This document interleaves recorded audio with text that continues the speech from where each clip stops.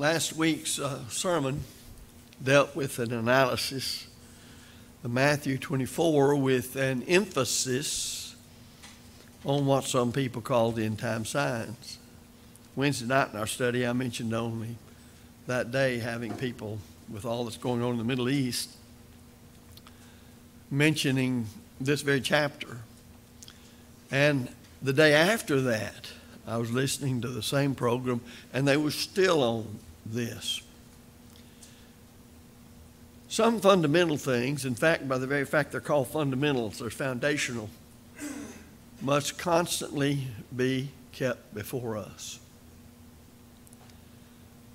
And man-made religion is one of the most heinous things that thwarts the church of our Lord as we read of it on the pages of the New Testament. And you'll remember as we set the stage for the study of what we have in our Bibles in Matthew chapter 24, that last week we noticed the Lord looking over at Jerusalem in verse 37 of 23, saying, O Jerusalem, Jerusalem, thou that killest the prophets and stonest them which are sent unto thee, how often would I have gathered thy children together, even as the hen gathereth her chickens under her wings, and ye would not. Then he said, behold, your house is left unto you desolate. I made a point to emphasize that when Jesus twice cleansed the temple, he talked about it as God's house. And even in cleansing the temple, he pointed out, you have turned it into something God never intended it to be. Well, they were not going to be genuinely repentant and return to what the law of Moses taught concerning the temple. And now, for the last time, Jesus is about to leave the temple. He says plainly, your house, all we have to do to make the Lord's church, quote, our church, unquote, is to do as we please. That's all. Thus, we have the earnest, bold, plain declaration of whatsoever you do, in word or in deed, do all in the name of the Lord Jesus, giving thanks to God the Father by him. I suggest to you that for many years now, that passage and others like it, though many people might quote it, have not understood what it means to our daily conduct in the church. It means that without authority from Christ, we have no business to act. It means that those things that are forbidden specifically, we dare not do. And when it comes to this from our Lord's ministry, he says, you've made this house your house. I don't want that to be said of us, spiritual Israel today, the church, the family of God, the kingdom of Christ, the body of Christ. Because it can become, regardless of what's on the marquee out front or above the door, or how we advertise ourselves, it can turn from the church of Christ to the church of us, just by following man-made doctrine. Now think of all of the various man-made doctrines that are out there. We probably don't even know all of them. But they range from all of the world religions, as they're called, such as Islam, Buddhism, Confucianism, the Hindus, and so on, down to the various denominational doctrines that have been formed by men. Now, we may be very upset, and we ought to be, at the moral apostasy of people from what in general used to govern a great many more people than now, and that is biblical morality. We ought to be upset about that. There's something wrong with us if we're not vexed as Lot was by Sodom from day to day with their ungodly acts. Now, to make us want to live closer to God by knowing better the Bible It ought to make us want to seek to save those who are lost in their sins. It ought to make us want to defend the truth. But you have to know that truth that sets us free, John 8:31 and 32, to be able to do that. But I want us to realize that when you go back to the Old Testament, there are things there written for our learning, Paul said, Romans 15:4, that you have set out at the division of Israel into the northern kingdom and the southern kingdom of Judah. The beginning, in that case, is not the beginning of it in the world, but in the case of the Jews, you had the religion of Jeroboam. Now, Jeroboam knew exactly what the law said regarding how the Jews were to worship. He knew the place of the temple and the Levitical priesthood and all such things. He wasn't interested. The Word of God for him that day didn't mean a thing. One thing you have to do today when it comes to being a Christian, and all the New Testament defines that to mean, a member of the church that Jesus purchased with his blood, Acts 20:28, is to realize there's a host of people like Jeroboam. They may know what it says, but for some reason or the other, they don't care a thing in the world about doing what they know it says. I don't know what happens in the mind of a person like that, but I don't want to find out, for I'm afraid I would become one of them. A good, healthy fear of losing one's soul never hurt anybody. When we're taught to fear God and keep his commandments, for this is the whole duty of man, that is not just a terror in the hearts of a person, because God is what God is, and we know it.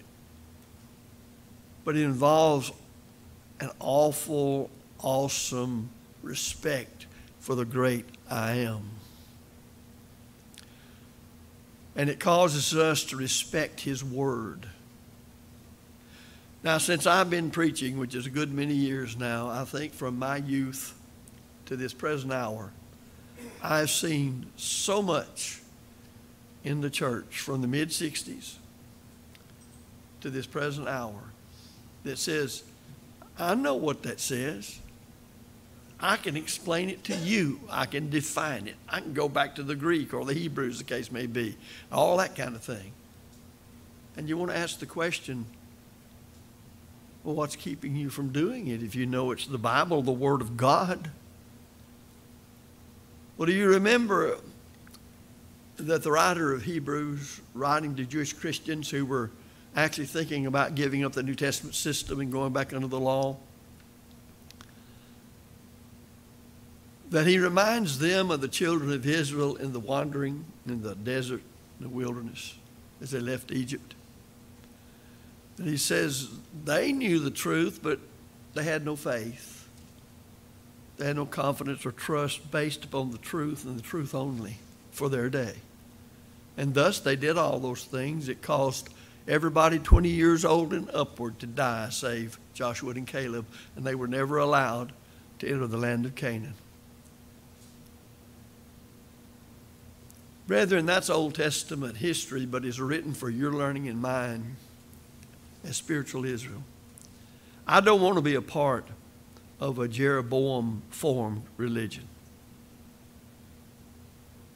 It did not come from the will of God, but it came from the arrogant mind of men. You may not understand why some people come up with something that is diametrically opposed to the plain teaching of the Bible, but you can know it came from a person who raised himself against God. People can and should learn from the things written aforetime, Romans 15:4, but they don't. But I want us in a general way to study and see what's wrong with man-made religion. Now, for some of you, you already know. But you need to ask yourself a question. Am I following a religion that originated in the minds of men? Or as one preacher described it, the fermented minds of men. Because all man-made religions have their origins in the human heart. And by that I mean the mind. And Jeroboam did as so many do today in relying upon his heart instead of the Word of God. And 1 Kings 12 and verse 26 tells us that. I suggest there's one of the first problems in the Lord's church. Brethren, we, in striving to restore ancient, pure, primitive New Testament Christianity, left denominationalism because it cannot be supported by the authority of the New Testament. It's condemned in the prayer of Christ in John 17 and by Paul by command in 1 Corinthians 1:10, and the general tenor of the New Testament and the idea of there's one body in Ephesians 4, and that body is the church, Colossians 1:18. People don't want to believe it. They want to believe in denominationalism. So that's moved in to the church. I had a lady in my first full-time work. Now we're going back well over 50 years, closer to 60. When I had dealt with a certain false doctrine in the pulpit by name, she came out, and she was probably roughly then my age now, somewhere in that vicinity. And she simply said, why don't you just preach the gospel and let other people alone? Well, I didn't know much then, but I knew more than that.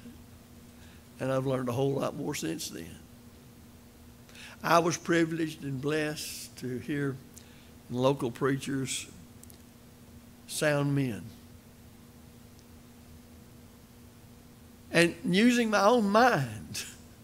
And you know, God expects us to do that. He actually expects us to use our own mind and know how to use it properly, to think, to reason, to look at the Word of God, understand it, and make proper application in our day of this 2,000-year-old book when He gave us His truth.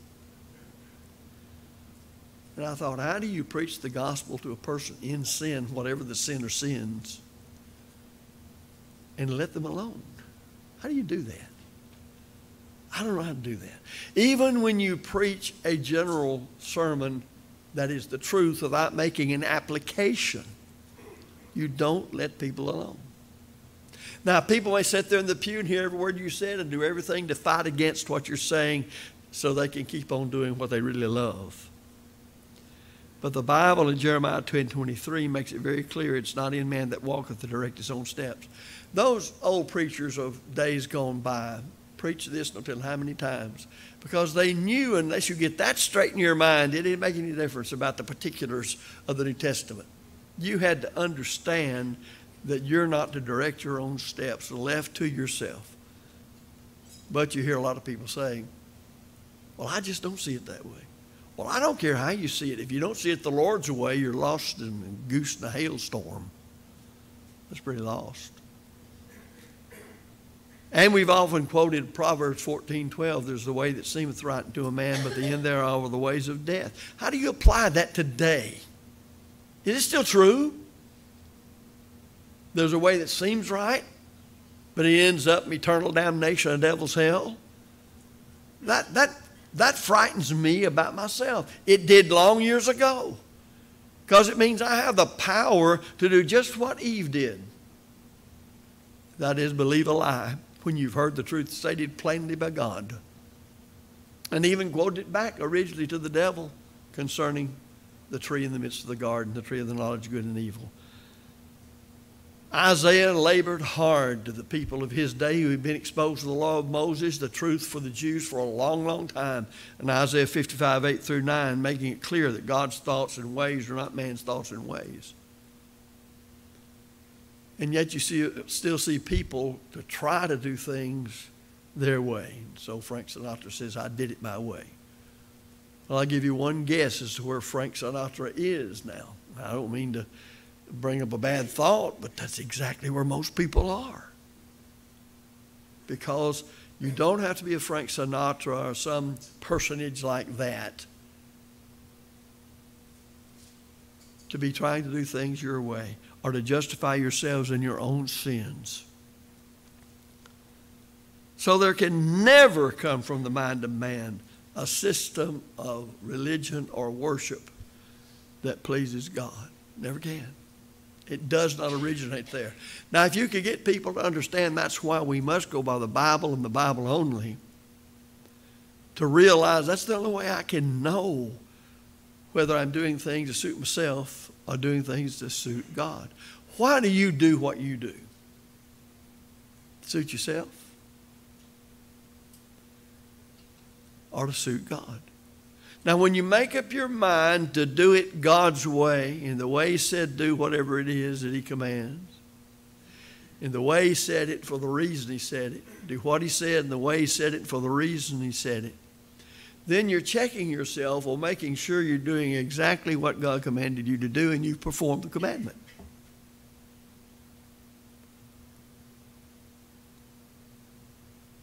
You have to have some way of doing that. So a person outside of Christ must know what the New Testament says in getting into Christ. They must stick with it because that's God's will. Now, once a person has believed that Christ is the Son of the living God, with such a belief that it can be called properly a living, active faith, an obedient faith, that they comply with Acts 17:30 to repent of their sins, which is a breaking down of the old stubborn will, the seat of all sin and rebellion against God, that produces what people have called an about face. And then they obey to confess Christ, Romans 10:10. Now, they've done a lot when they've done that. And a lot of people are, or I'll say at least some, are baptized, and they haven't complied from the heart with the prerequisites to qualify a person in the eyes of God to be baptized. Because this is a way of being converted, of changing. That's why a person who rises from the watery grave of baptism is a new creature. And a person who's believed, repented, and confessed Christ is not a new creature. They're still lost in sin. Thus, they must be baptized I-N-T-O into Christ, Galatians 3:27.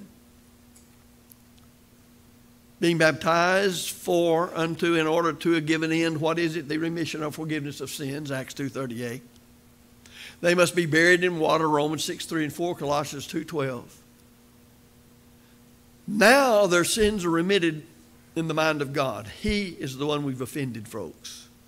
He is the one we are deeply interested in satisfying, in pleasing, in being reconciled to. We want Him to justify us. We have to take Him at His word. And when we're baptized into Christ for the remission of sins, we rise from the water to the grave of baptism, a new creature, Romans 6:3 and 4. How so? Our sins are remitted. Our past sins are gone. God remembers them against us no more. Now, let's just start with that, which virtually everybody in this room, if not everybody, old enough to understand, has heard that more times than they can count. But you watch churches that begin to want to turn around, whether they're churches of Christ, they're in the process of apostatizing from the truth, or anybody else living according to the thoughts and precepts and ideas of men. And you'll find out they'll try to get somebody saved without, from the heart, obeying that form of doctrine which was delivered them through the gospel, God's power to save, Romans 1:16, and Romans 6:17 and 18. There may be all sorts of other things that they do, corrupting the worship or whatever it is. But they will corrupt that because they do not take God at His word. God's will for mankind must be revealed, and it was. We have it in the inspired word of God, 2 Timothy 3:16-17. Peter wrote about it, 2 Peter 1 and verse 3 and Jude 3. And anything, I don't care whether it's your mother or daddy, son or daughter, your best friend, elders, preachers, whatever, anything or anyone who attempts to add to, take from, or substitute for the word of God is simply a perversion of truth, doing things their way and forgetting God's way, Galatians 1:6-9. It's rebellion against God. You know, you think of rebellion, I think some people do, it's like they're really shaking their fists right up at heaven. There are a lot of folks that are saying God's our Heavenly Father and Jesus loves us, but they're in rebellion to God. A man-made religion is for the sole purpose of pleasing man instead of God. Now, you can look wherever the error is coming from, even in the church, especially the church, whether it be from the colleges operated by the brethren. As far as I know, for the long run, they've all departed to a certain extent, one way or the other, from the truth. On some aspect. Now, if anybody wants to challenge that, you're welcome. Jeroboam feared that if the people went to Jerusalem, well, the law of Moses said they ought to go to the temple that was there and worship as God intended that they would begin to respect Rehoboam, the king of Judah, 1 Kings 12, 26 through 27. Thus Jeroboam established golden calves at Bethel and Dan to entice the people not to travel to Jerusalem to worship. Brethren, I know that Christians, families, and the obligation the New Testament places on families to rear their children in the nurture and admonition of the Lord. I know that they can get together as Christian families and provide education, even to the point of elementary schools and high schools and colleges. The concept itself is not sin. But the question arises, is it always expedient and advantageous for the cause of Christ? Well, it's certainly not when they begin to advocate things that are foreign to the New Testament pattern for the church in whatever particular it is. Yet all my life, from the time especially I was a child, things were not nearly as serious then in departure. I've seen people pretty much say, well, we've sent them off to school, everything's all right. It's just not true. Strange thing that a school of higher education should be training students above all to think and to learn how to think and to examine all things, hold fast that which is good. Instead, we send them up there and say, now be good little robots. Because you know nobody knows any more about the Bible than those people in the Bible department. And they're going to teach you the right way. And so they begin to look at Mom and Daddy, that little congregation back in Podunk Holler, as not having sense enough coming out of the rain. And then they begin to go back and tell you these things. And Mom and Daddy become the taught instead of the teachers. And they say, well, they must be right. They came from that. They've got the doctor's degree. They've got this. They've got that. Now, I ran into that when I guess I was about 20 years old. Well, it was earlier than that. Because I got into it with a friend of mine. We graduated from high school. And he took off to school and was writing me back. That's for an email, Jonathan. And he was defending the use of mechanicalism using the worship. Now, I was at a skate school trying to teach him, and he was a Bible major. Now, that was long before things got anywhere nearly like they are now. But termites operate that way. You don't know usually you have a bad termite problem till you step through the floor. That's kind of late. And yet you couldn't get people to listen. I remember talking to a preacher who was very important to me and established me in the fundamentals, first principles, in teaching me back when I was 17, 18, 19, even into 20. I'll always be thankful that he taught me those things. And yet when we would come back, even then, his son and I roomed together and told him what we were running into, he just thought it was a bunch of kids all upset, although he had reasons to think otherwise. And he told us that years later. Just a bunch of kids. What do they know? Selfishness motivated Jeroboam to offer alternative worship to the people. And selfishness motivated the people to accept a religion of convenience. Selfishness is what keeps denominationalism alive today as people demand to worship in a way that pleases them. So as we fight trouble in the church, we still have all that to fight outside the church. Because when people leave the truth of God that made them children of God and set them apart from all other religions, they begin to go back into it. They're just becoming like the religious nations round about them. A man-made religion pretends to be for the good of the people. That's what I've heard. Well, if you want the church to last, you're going to have to keep up with the Joneses. Well, I never knew the Joneses, and I didn't want to keep up with them. Jeroboam shrewdly says, it's too much for you to go up to Jerusalem. 1 Kings 12:28. You ever thought about that first part of the verse? It's too much for you to go up to Jerusalem. You realize what he was saying? Remember Jesus with the Samaritan woman said concerning worshiping in Jerusalem, salvation is of the Jews. We're right. Why were they right? They did what the law of Moses authorized them to do. You realize Jeroboam's saying, God's asked too much of you. Now, he wouldn't have said it that way. But you know, it really doesn't take much to convince some people that they should do what God said not to do. Jerusalem was the place God designated for the people to worship. And Jeroboam and nobody else had a right to change it. The same thing's true of the worship of God's people today. It must be in spirit and in truth. It must be directed to God. And everything that goes on in the worship period must have that stamp upon it, that this is directed to God. We've assembled to please Him, not us.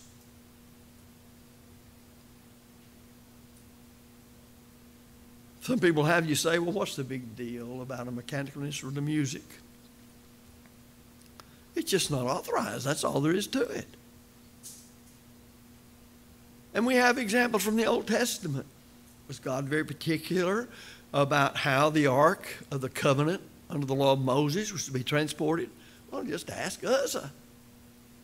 There's nothing indicates he just said, I'm going to break God's will anyway.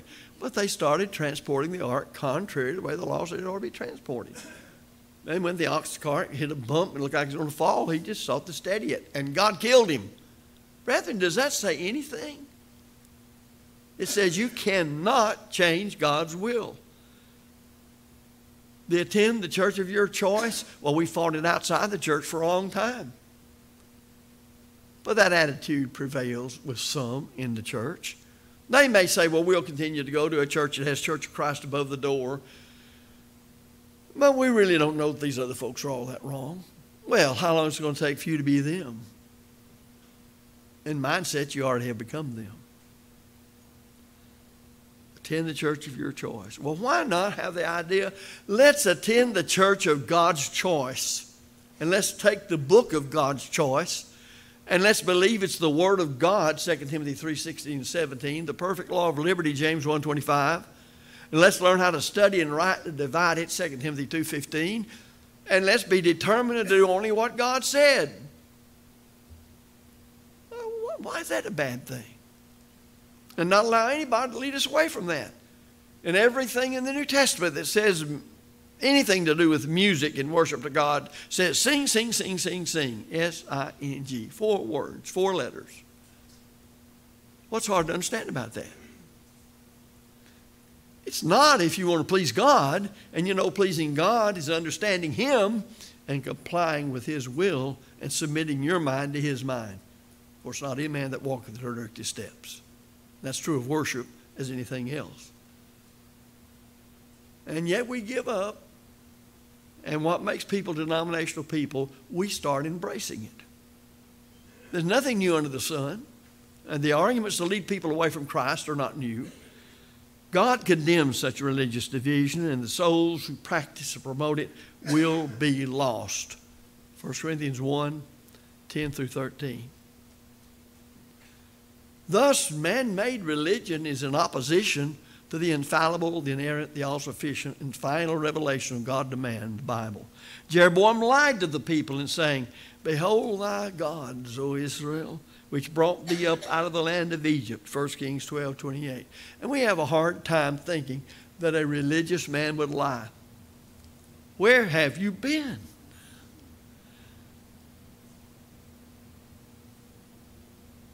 Here a couple of weeks ago, there was a man who came on Sunday afternoon, sat right over here, close enough for Lynn to hear him singing because I heard her complimenting his singing after it was over with.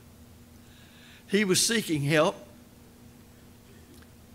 and we listened to him, and we gave him some help, and he's all full of all sorts of things, saying how he's going to pay it back. I get paid on Wednesday, I'll be there. Well, we've gone through that before. And that man that Lynn complimented, who was so, how would you describe him, Ken and John? Well, I mean, he had all the right words to say, didn't he? Complimenting me, having heard me on YouTube, even said he heard Ken, and no, he had all the words. And when the money was given to him, Ken told him, said, you know, if you're lying to us, we can't do anything about it. But God will. Well, he cheerfully took the money and went right on because it didn't make any difference. He was lying through his teeth. We never seen him again. And all those promises he made, and I don't know how many of them he made before he left here, and to Ken privately, he never did anything about it. Well, you say, yeah, but that's one fella. Folks, if you got one like that, what makes you think there aren't a lot like that? Especially when Peter's saying there are many false prophets which gone out into the world, just like it was in the Old Testament. And here's one of them, Jeroboam. Now, had not God commanded his people to refrain from making any graven images? Yes, he did, Exodus 20 and verse 4. And it was the Lord, the Creator, and not some idol made by man that delivered the Israelites the land of Egypt. But the people ran off from the teaching of the law they had heard for years, and they'd promised to Moses, we won't leave it. And Moses said, well, you will, and here's what's going to happen to you when you do. But they still went on. There are a lot of folks today who bemean the truth that there's only one church. Matthew 16:18, Jesus promised to build one church. Ephesians 1:22 and 23 says that body of Christ is the church. And Ephesians 4:4 says there's one body. Now, think for a minute. If the church is the body and there's one body, how many churches are acceptable to God? It's not hard. But people don't like to use their minds and the truth of God. But people spend all sorts of time trying to prove that many churches are okay. Man-made religion becomes a snare to the people. And this became a sin, for the people went to worship before the one, even unto Dan, 1 Kings 12:30.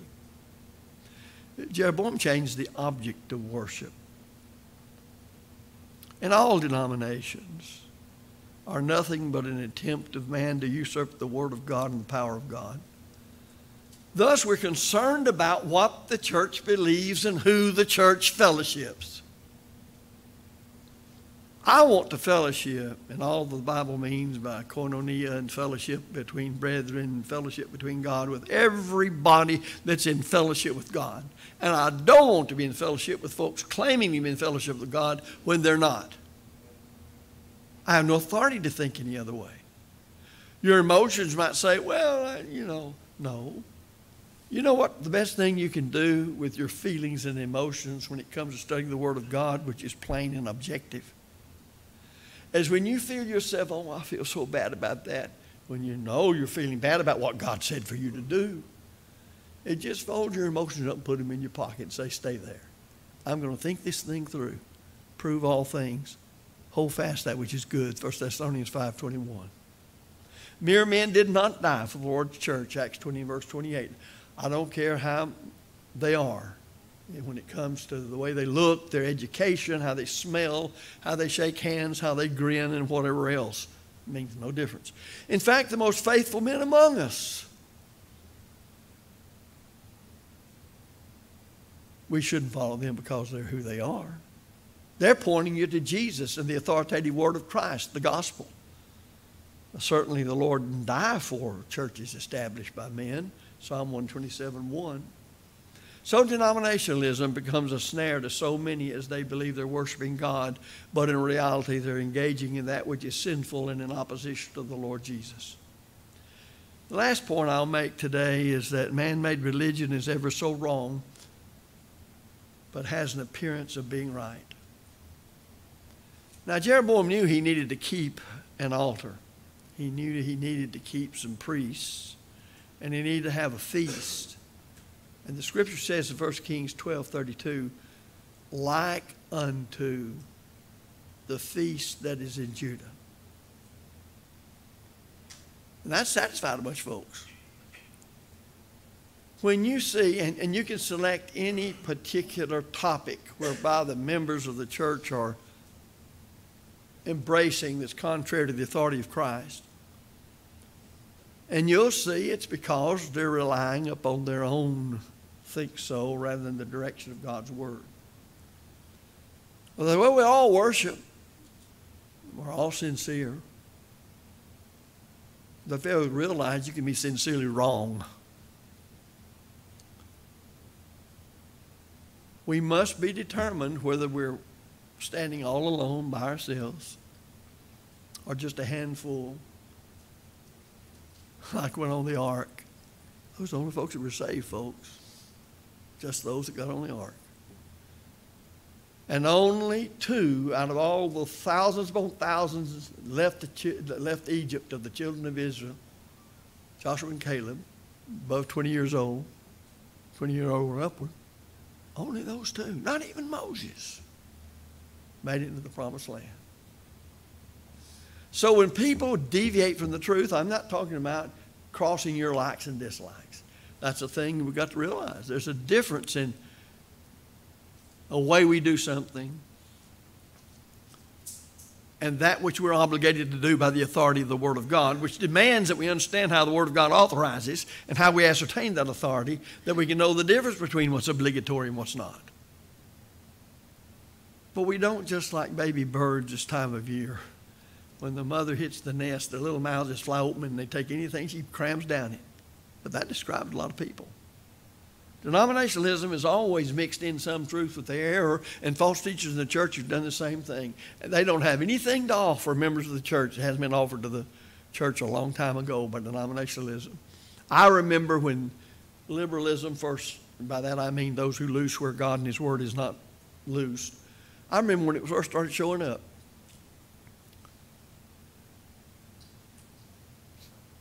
It seems so long ago, and yet it's so short time ago, that people just didn't check a thing. And they thought the people that warned them was off base. But no religion founded by man has the authority to exist, whether it's originating within the Lord's church, as did Jeroboam's false religion, being a part of what actually was God's people of that time. The Bible is clear. Other foundation can no man lay than that is laid, which is Jesus Christ. 1 Corinthians 3:11. The Master spoke of every plant which my heavenly Father has not planted shall be rooted up. Matthew 15:13. And as the Apostle Paul admonished, that we're to try our own selves, whether we're in the faith.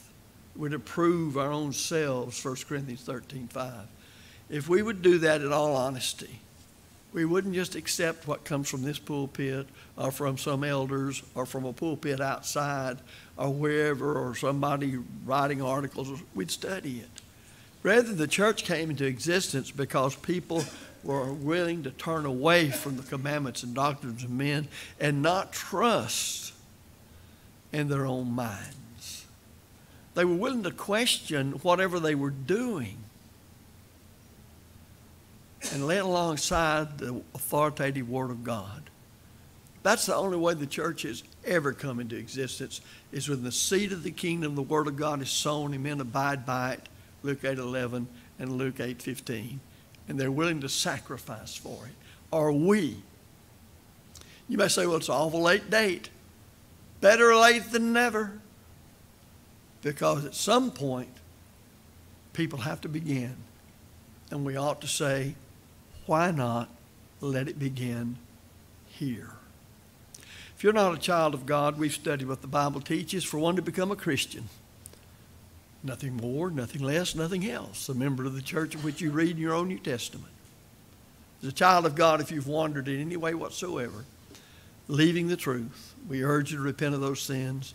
Come confessing them according to God's second law of pardon for the child of God, and God will hear and forgive. If you're subject to the invitation of Jesus Christ, we invite you to come while we stand and while we sing.